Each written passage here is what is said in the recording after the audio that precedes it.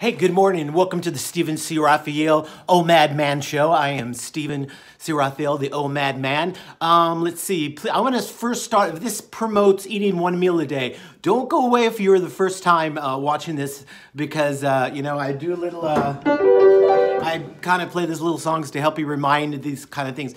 Please subscribe to the station, and I'm going to first start off with the basics of OMAD. You might be wondering why I'm eating with some chopsticks, because it makes you eat a lot slower and enjoy your meal. Basics: take a plate and put a little bit of carb, just a little bit of boneless Brussels, I would say chicken, a little bit of protein and a little bit of fats. You got to have a little bit of all that, and not a lot, but eat what you like, and eat one meal a day. Try to find at the same time. I eat at 5 o'clock every day, and I've been doing this show for a couple months now every day. And the one video that everybody likes is when I'm sitting on the couch for my first video, and I was like, if Will Smith or John Travolta or anybody is being interviewed, they don't have the character going. They're acting like that. And that's my most popular video because it says everything I did. Now I just try to give you hints of what I do. And when you're eating at, let's see, for you, those fans, it says, I like you. Just black coffee. Don't put cream or sugar in it because that's just extra calories and it's going to spike your insulin. Eating candy, eating French fries at McDonald's, eating cheeseburgers with buns and all that kind of stuff just makes you hungrier, and there's no nutrition value. So if you're going to a party, it might be a New Year's Eve party, but tonight might be a Christmas Eve party. You never know. People are going to have a whole bunch of food. And if they eat at 2 o'clock, well, you know what? If your time is at 4 o'clock or 5 o'clock or 7 o'clock, you're just going to have to concentrate on your meals and, concentrate on just drinking a non-caloric, I can't say it, no calories, black coffee or tea in your beverage, and just focus on the conversation. There's a lot of people. What about Aunt Millie or Joan or Aunt May? Just focus on that and friendship and just drink. And if they all say, oh, you're not eating, you might start noticing once your clothes gets really thin. Look at this. These are 30-30s. And look at the brand new shoes. I've lost like over 50 pounds, 60 pounds. Now I got to kind of do it in my mouth. How much have I lost? Oh, not only that, I lost all these fat patches in my face. I had like a big hole here. It's just now, but I still think, God, I look a little pudgy. But this right here, I lost half my face. Somebody once said in this Facebook group. Now, you know what time it is real quick?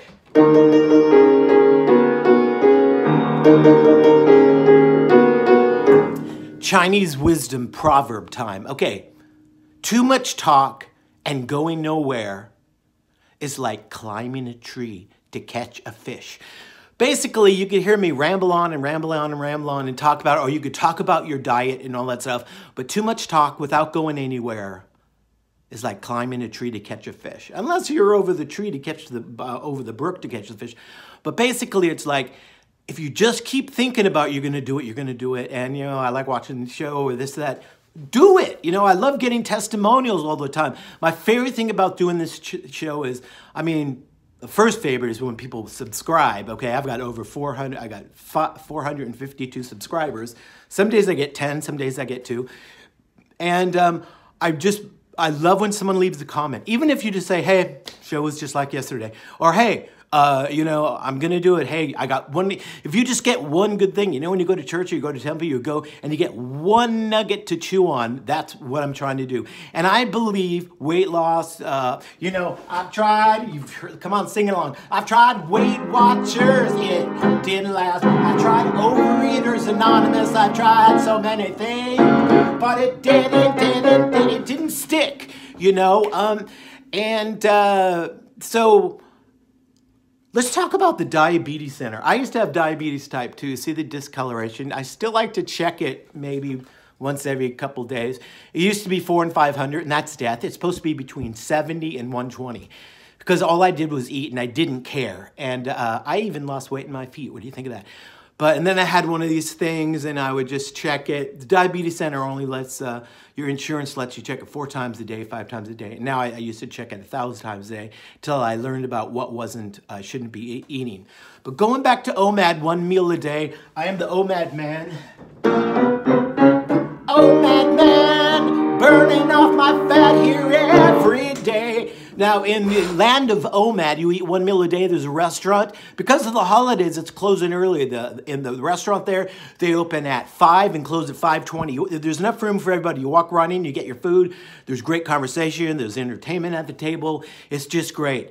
I have a Patreon channel, so you could help support the channel. I do this every single day. You could, in the subtitles there, whatever the show says. Okay, now, one day, soon you're going to have to decide for a snack. Do I want to eat when I say snack, I'm talking to you heavier people. Well, you could be thin still. And is the snack going to be a drive-through at McDonald's cheeseburger, which I could probably eat about 18 of those because all the meat is this thin. All they are is bun and cheese and ketchup and mustard and little, okay, or you're going to eat an apple. Now, we all know apple is better than cheeseburger, but if you eat too many apples, it's going to spike your insulin. Steve Jobs died of pancreatic cancer because all he was eating. He was a fruitarian. All he ate was fruit, and his pancreas couldn't handle it.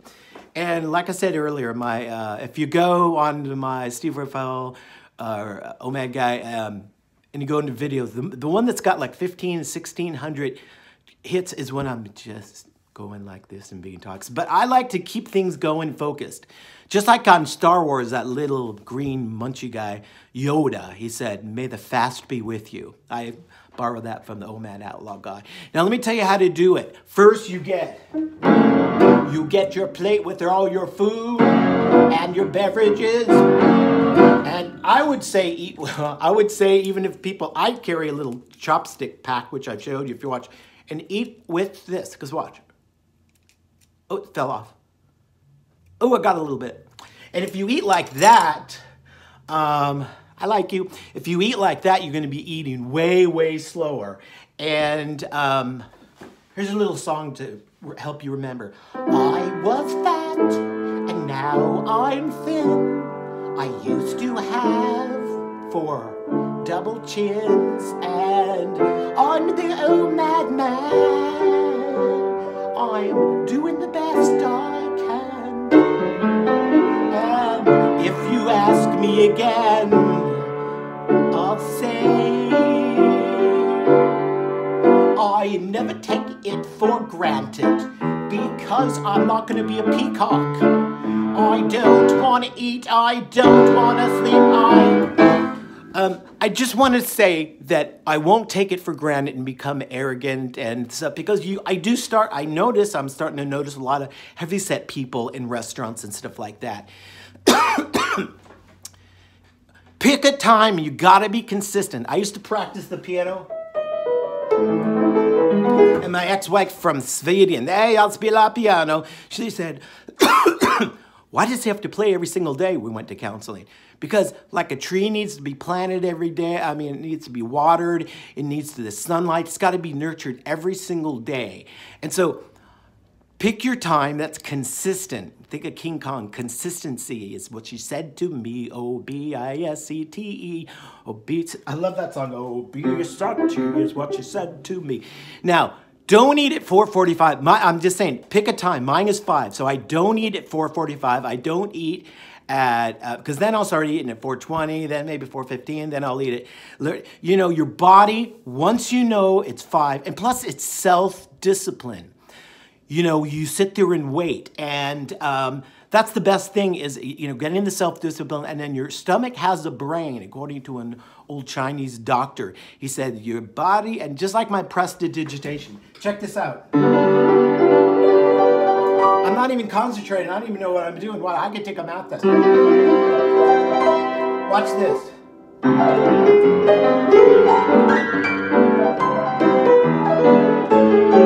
don't even really know what I'm doing.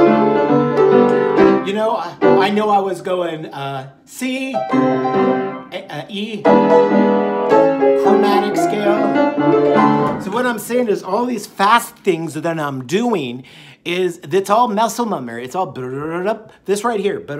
That's the C arpeggio. I don't even have to look anymore because I'm used to it. Create habits. You know, I don't sit here and play the piano to impress you, but to impress upon you. I just use it as a little tool, you know? And, no, I want to talk to you about the Diabetes Center of America, whatever. There's a movie called What the Health, and if you ever want to see something mind-boggling, he just goes into all these places. He went into the Diabetes Center in America, and he asked the head guy, the CEO, what diet would you recommend? And he goes, to lose your onset diabetes type 2, which half the people that are watching this probably have it, but they don't want to deal with it.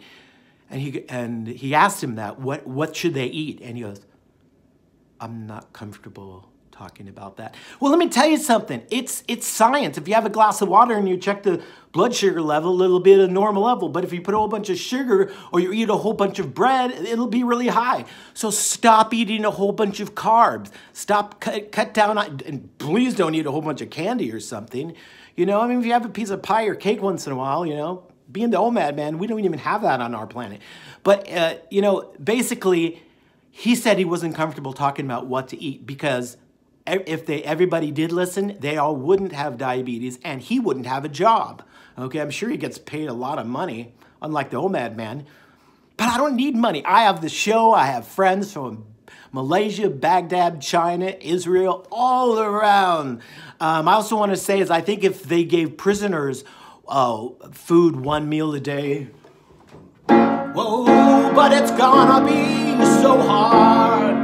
You're gonna get hungry. You're gonna get hungry. You're gonna get hungry, and in prison, you know, if all these guys would probably lose weight, like they probably wouldn't have the energy to keep beating each other up.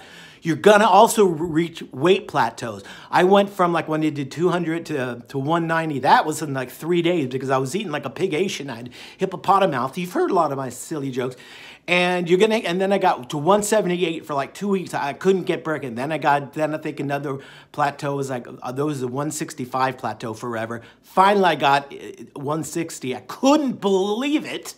People were going, what are you doing? You're anorexic. I mean, I was so puffy.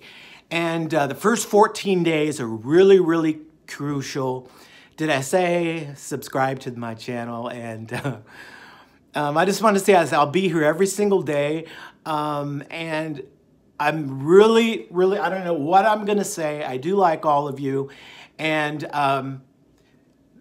this is what I used to look like. And believe me, the smile there is totally, totally fake. You could barely see my eyes. Now you can see them. And I was not happy. I am so happy. I feel like a high school kid. I feel like I did walking around in college. Even in college, actually, I was starting to get... You know, when you just lay around in bed, you don't really notice. I had numbers of 400 and 500. I mean, the only problem was I just didn't want to get out of bed and go urinate. Okay, I'm your OMAD man, so have a great day and Merry Christmas Eve. Love you all. Let's all say it together. I like you.